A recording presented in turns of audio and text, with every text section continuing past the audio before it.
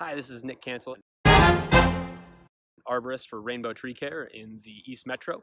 Got a question from Jim in Apple Valley. Jim wants to know how he can protect his linden from Japanese beetles. Do I fertilize in the spring or in the fall or both?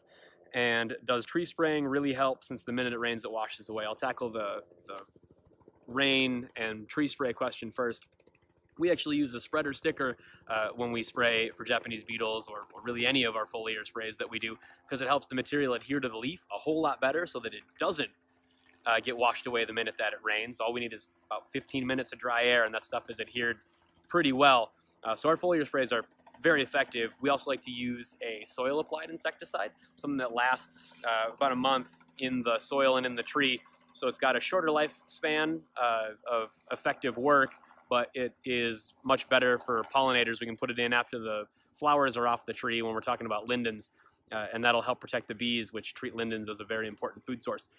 So we do get pretty good control of Japanese beetles. That, probably something you want to talk to an arborist about, so give us a call. We can come on out, and we can talk about fertilizer at that time too. Fertilizing in the spring or fall, either one's a pretty good option. What we're doing with fertilizer is trying to support the tree and help it manage stress. Japanese beetles are pretty rough on a plant. They remove a lot of foliar tissue and make it hard for a plant to photosynthesize, which is, how they eat.